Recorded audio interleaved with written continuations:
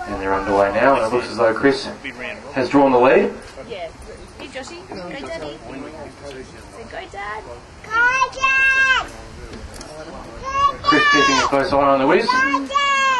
The wizard posing for the camera, not paying too much attention to the race.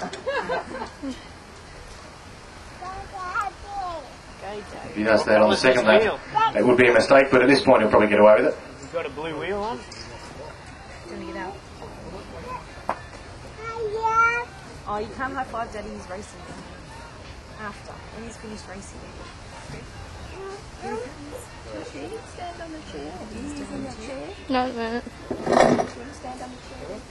And hold on to the reins really hard. Now Chris knows that the wizard's probably just a little bit quicker than him, so he's going to need to take some sort of a gamble tactically to try and establish a gap. As Barry won't make any silly mistakes, that's for sure. If Chris can gap him, he's in with a chance. As Barry initiates a sprint from the back and jumps straight through into the lane.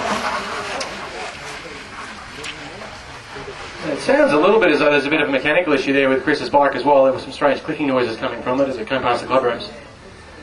And Barry stretched that lead out to the point where he can turn it off now and just cruise in.